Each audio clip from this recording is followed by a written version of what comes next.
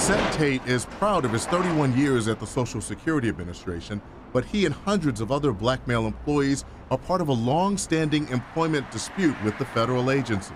The agency is missing out on the contributions of African American males at headquarters because of some long-going perceived thought that it's an inferior group of people. The battle is over promotions and worker compensation. Social Security admitted no wrongdoing in 2002 when it paid black male workers $6.3 million in a settlement with the Equal Employment Opportunity Commission. But civil rights attorney Kathy Harris says the agency breached that initial agreement by not changing its policies and practices. The black men weren't getting those increases. Attorneys for the African American workers filed another complaint in 2007 with the EEOC. Harris says in a 2016 response to the complaint, the agency cited social science research claiming black men, they said, are not performing as well at work because they come from disadvantaged backgrounds and went to not as good schools, and they grew up poorer. Workers asked Maryland Congressman Elijah Cummings to intervene, writing, SSA continues a legal fight against its African American males, relying on overtly racist arguments to justify its actions.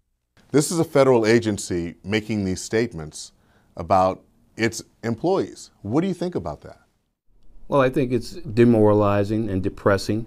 How can we try to drive that agency to some balance to invest its resources in service rather than continue to fight equal employment issues?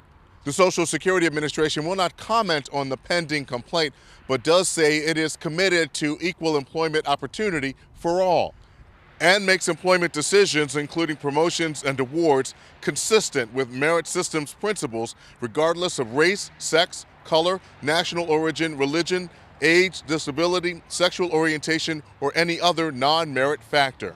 Correct the problem. Don't deny that there's a problem there.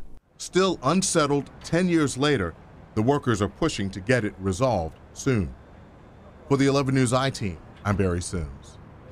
And the Office of Congressman Cummings tells us he can't get involved. Policy dictates members of Congress do not interfere with cases that are being litigated. And in a companion breach of settlement case, the EEOC ordered Social Security to pay 2,000 black male workers $2,300 apiece. The SSA can appeal.